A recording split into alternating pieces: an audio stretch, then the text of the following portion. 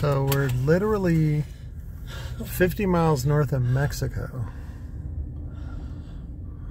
Dropping off some subwoofers at 10 o'clock at night. Sometimes that's what it takes. Dude's like, yeah, I live in Tucson. I'm like, you don't live in Tucson, dude. This is way, way past Tucson. That is that a, I hope that's a dog. It's not. It's a coyote. It's not a fucking, that's a coyote. Holy shit. What's up, coyote? That is a goddamn coyote. Yeah. Getting the fuck out of here, man. Anyways, adventures. Is this the way that came? No. Oh my god, I'm fucking lost already. Shit.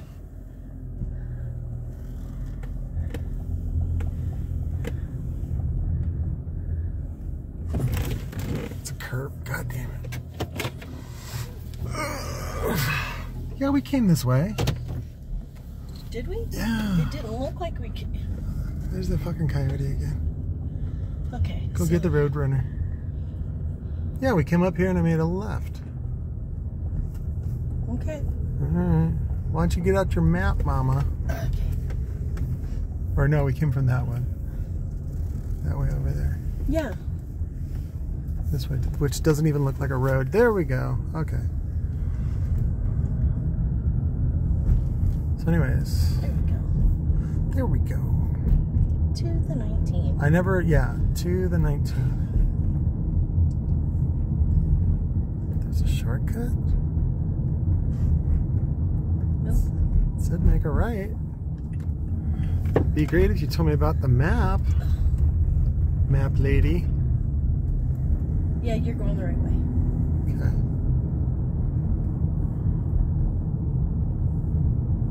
Anyways, it's dark. So 35 through.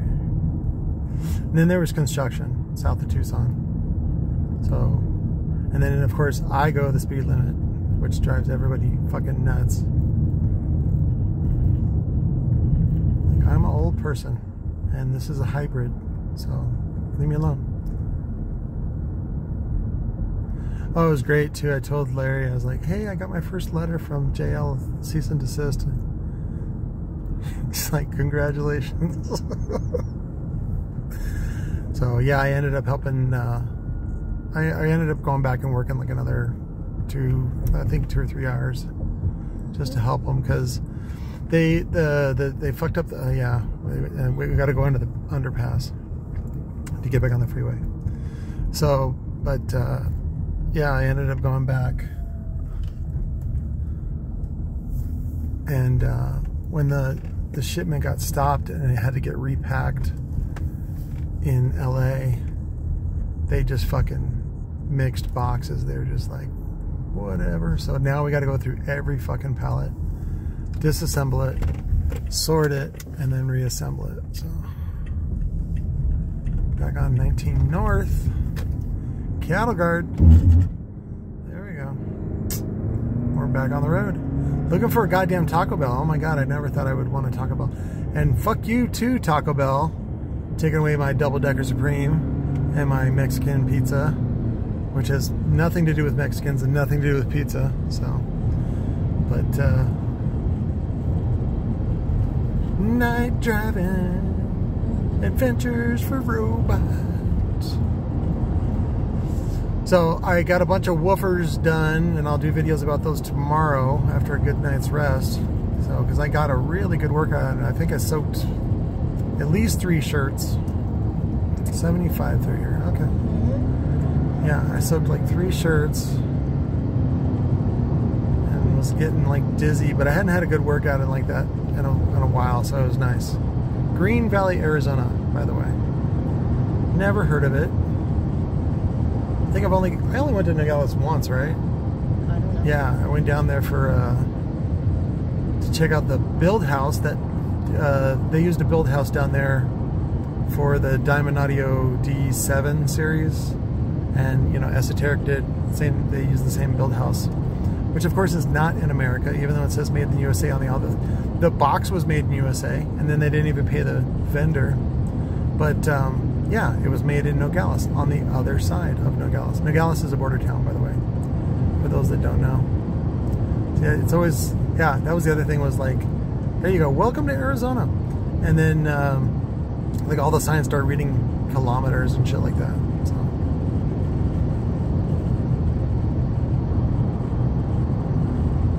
But it was good. We listened to, right now we're listening to Emily Blunt on Stern, and then we listened to Dave Grohl do a phone interview, which was cool. He's talking about his documentary that he did with, did about vans and just bands and vans. And then we listened to Michael Che, which was really good. I really like that interview with Michael Che. So if you don't have Sirius, I highly recommend it. I know everybody loves Joe Rogan, because now he's taking, what, horse dewormer, whatever. Here we go, come on.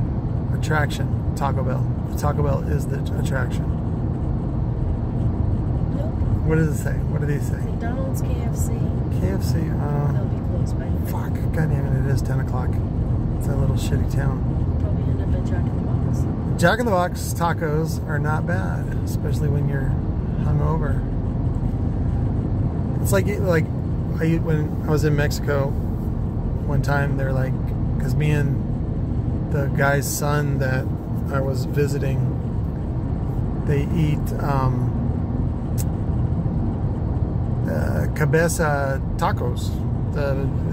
They take the whole head of the cow and they just like boil it and stew it all day, and the meat all falls off, and it's a little they said it's really good for hangovers. I was like, whatever, it just tastes like a taco.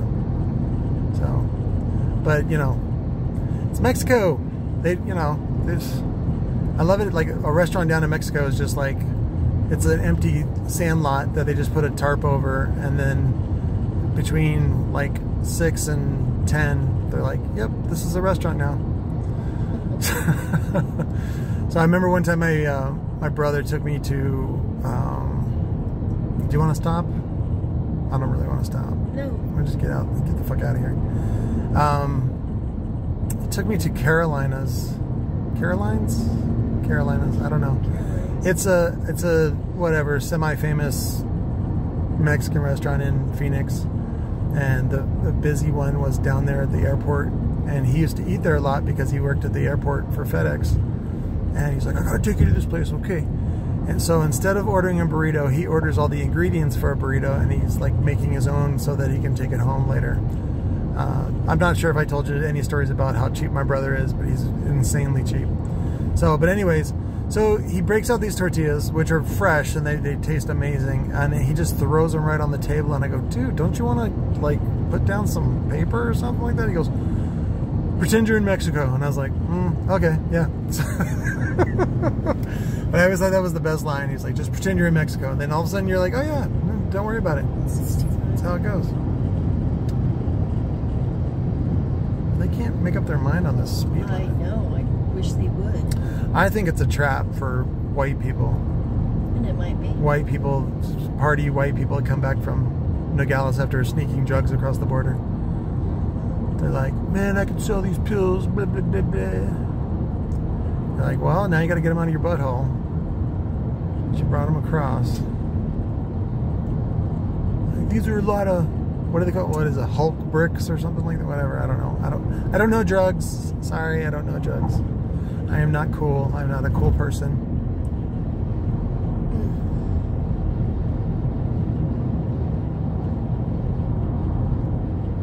But it was nice to listen to Michael Che, though, talk about his experiences on how he got on SNL, and also some of the behind the scenes of, you know, writing and how sketches get made and stuff like that. And then he wrote some sketches for Eddie Murphy.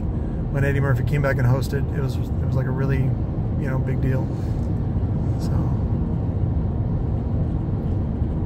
what does that one say? 65? 65. I'm doing about 65.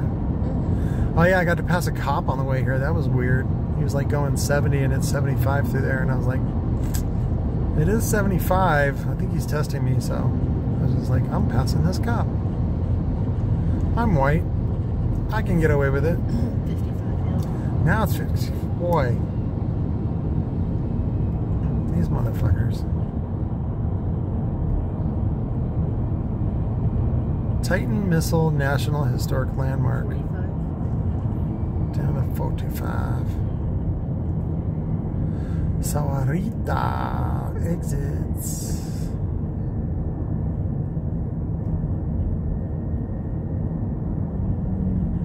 And then they got night cruise out here.